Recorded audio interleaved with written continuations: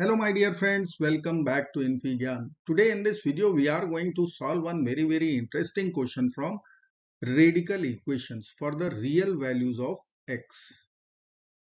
So let's get started by writing our equation is square root of, we have x here.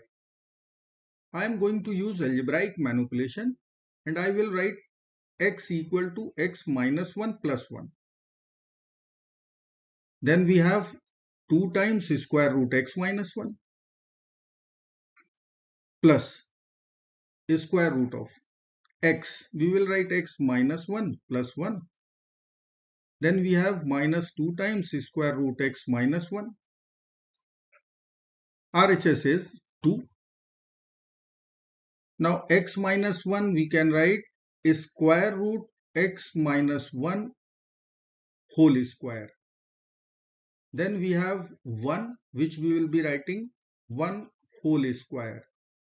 Then we have 2 times square root x minus 1. We can write 2 times square root x minus 1 times 1 plus square root of, again we will write square root x minus 1 whole square. This is x minus 1, this term only, plus 1 we will write 1 square minus 2 times square root x minus 1 times 1 equal to 2.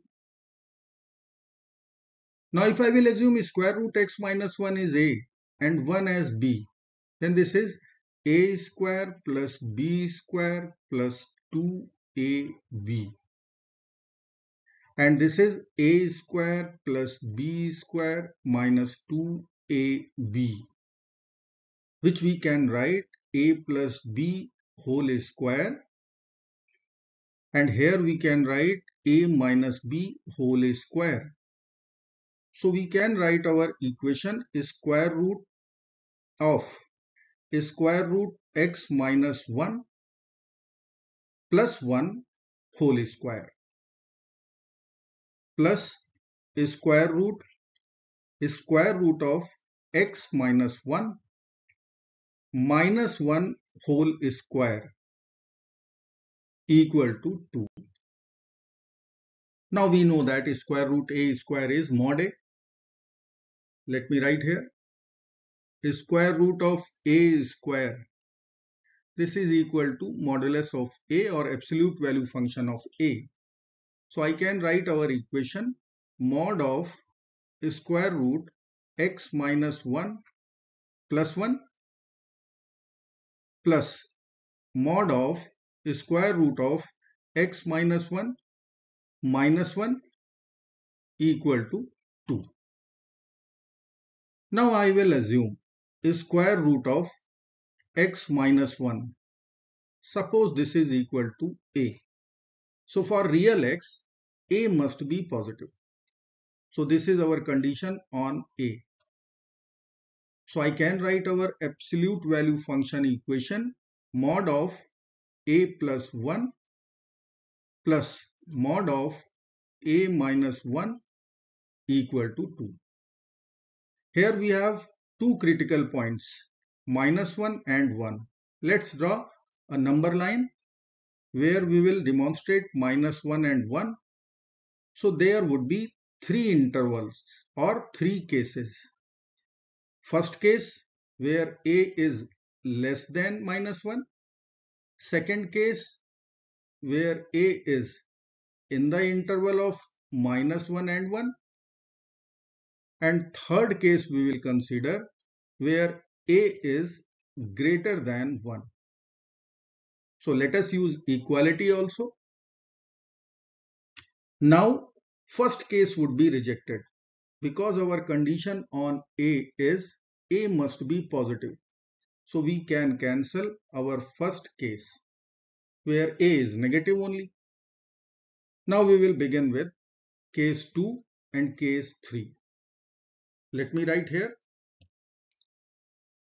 A is lying in the interval negative 1 and 1. And our equation is mod of a plus 1 plus mod of a minus 1 equal to 2. Now in this interval, if we will assume -1 to 1, so we can cut short this interval because a must be positive. So instead of writing -1 to 1, I can also write a should be greater than 0 or equal to 0 and less than 1. Now for this interval, if I will consider, then mod of a plus 1 would be a plus 1 and mod of a minus 1 would be minus of a minus 1. This mod would be negative, equal to 2. Or we can write a plus 1 minus a plus 1 equal to 2. Now we will cancel plus and minus a. So we are going to get 2 equal to 2, which is always true. So we will consider the result from this case. A should be greater than or equal to 0 or less than 1. Now a was square root x minus 1, less than 1, greater than or equal to 0. Now we will consider squaring. We will get x minus 1 greater than or equal to 0, less than 1. Once we will add 1 to our inequality, we are going to get x should be greater than or equal to 1, less than 2. So result is x should be greater than or equal to 1, less than 2.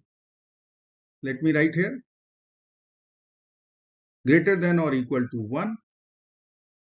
In this interval, we are going to get real x. Now our case 2 or last case, we are going to consider, which is a greater than equal to 1. Let me write our equation mod of a plus 1 plus mod of a minus 1 equal to 2. In this interval, a greater than or equal to 1, our both mod we will consider with plus sign. So a plus 1 plus a minus 1 equal to 2. Plus 1 and minus 1 will be over. We are going to write 2a equal to 2. After dividing by 2 both sides, we are going to write a equal to 1. So from this case, we are getting a equal to 1. Now what is a? A is square root x minus 1. If I will put equal to 1, I will be writing here x minus 1 equal to 1. Once we will take a square both sides. Now we have to add 1 to both sides. So I will write x equal to 2. So we have in total these two results. One from case 2 and second is from case 3, x equal to 2. We have to consider intersection. So I can write x is greater than or equal to 1, less than 2, and from last case x equal to 2. Once we will consider intersection of these two cases, we are going to write our final answer. X must be in the interval 1 to 2, end point included. I hope friends you will like this video. Thank you so very much for watching. Do not forget to like, share and subscribe. Bye bye till next video. Good luck. Take care. Bye bye.